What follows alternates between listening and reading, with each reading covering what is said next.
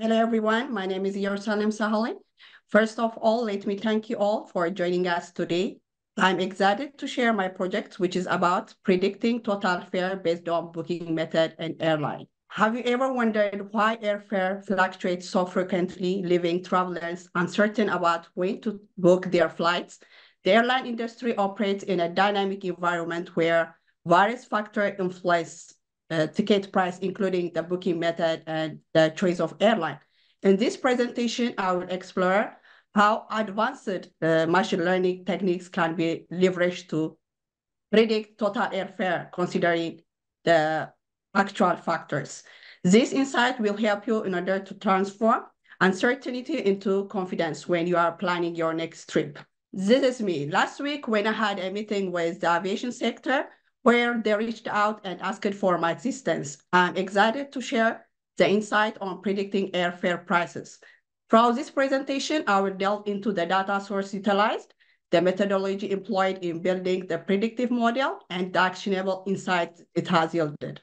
To address the challenge of optimizing price in the competitive air travel market, airlines and travel agencies must prioritize accurate airfare prediction model, given that over 20% of travelers prioritize price when selecting flights.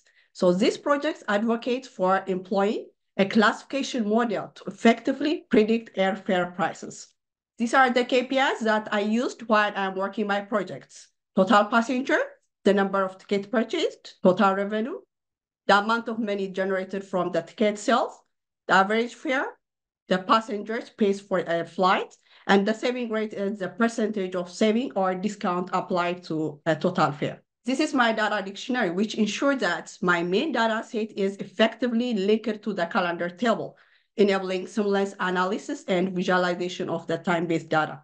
The algorithm reporting involves analyzing and selecting based on training and testing outcomes.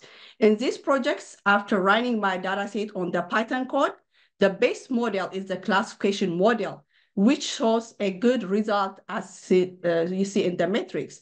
The accuracy is 83, the FA1 score is 86, the precision is 84, and the recall is 89, and the ROAC is 0.85, which means that I'm able to select the best model, which is the classification model.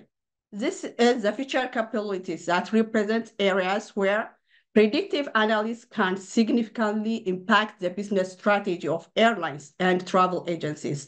This includes the dynamic pricing, demand forecasting, personalized pricing, and revenue optimization. This illustrates how to meet customer demand effectively and maintain a competitive edge in the industry. These are my steps when I went through my project. The first step is I assess the business issue and target by clarifying the issues. Then I retrieve and compile the dataset in CSV format from the online sources. Then following that, I used Microsoft Fabric data science platform in order to facilitate the machine learning models. Moving forward, I used the Python code in order to evaluate and select the most effective machine learning. That was I chose the classification model.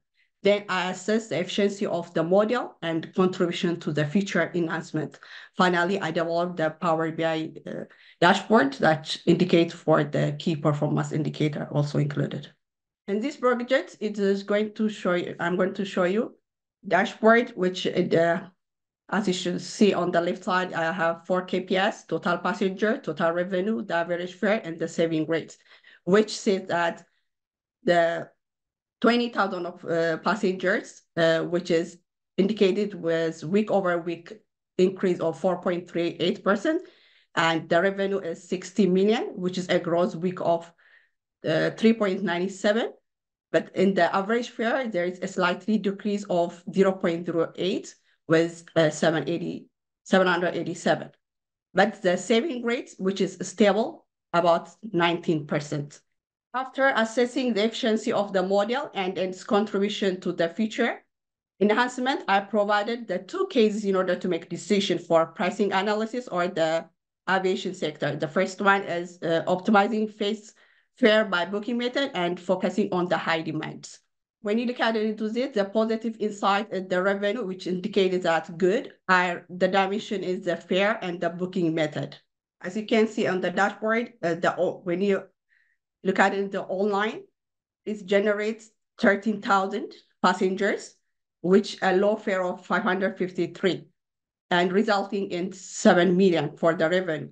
Whereas in the offline, it generates 9 million with a total passenger of 7,329. So this indicates that the total of the revenue increase in 60 million.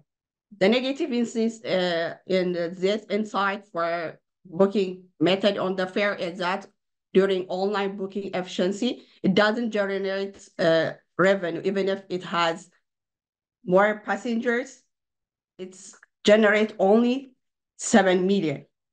Whereas the offline, which is the price is 1,190, but it generates 9 million. For this assessment, for ROI assessment, let's assume if the airline invests 50,000 and for marketing campaign in order to increase online bookings, the ROI calculator is going to be 40%. The other case is based on high demand routes.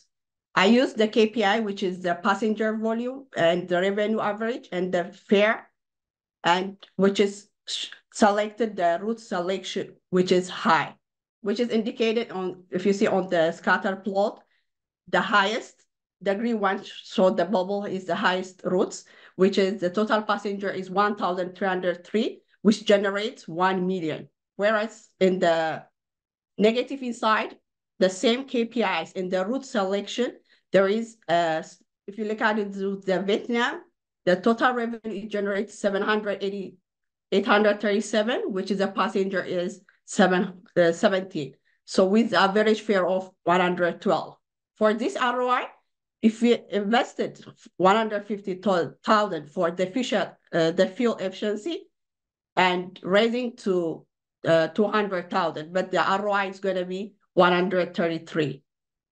By comparing this ROI of the two cases with lower initial investment and higher initial investment, if the lower initial investment for 50,000, the additional profit is going to be 20,000, whereas the ROI is going to be 40%, but the higher initial investment is going to be 150,000, but the ROI is going to be 133%. So finally, I have explored several strategies and observed promising ROIs.